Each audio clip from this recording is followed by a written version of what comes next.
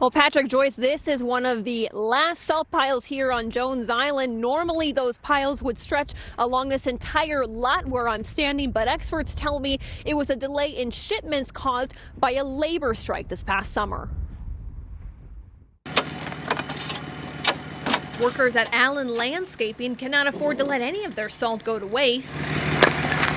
Even the pieces frozen solid from the wind and sub-zero temperatures. Have you had any problem getting your hands on salt since it's bulk? A lot of problems. Today everybody's out and the price went from 150 to 200. They're charging their customers the same, but having to spend more on salt this winter. Why? Nobody has salt. We're running low on salt. Adam Schlicht with the Port of Milwaukee tells me Rubio's salt shortage is due in part to a 12-week-long labor strike at the world's largest salt mine in Goderich, Ontario last summer. That significantly delayed how southeast Wisconsin gets its salt. As a result, what we are seeing is a lot of the shipments we would have liked to receive in the October, November, December timeframe, we've been able to accommodate here at the port with our winter service in January and February.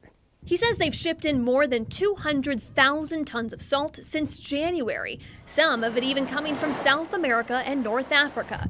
Because of the long delay, their customers have no time to waste, literally taking salt right off the ships instead of letting it sit on Jones Island. And since municipalities get first dibs, smaller contractors like Allen Landscaping are paying the price. Caroline joins us once again. Is this going to affect next year's salt supply too, Caroline? No, Patrick, the port director tells me it shouldn't as long as their shipping and deliveries aren't disrupted again.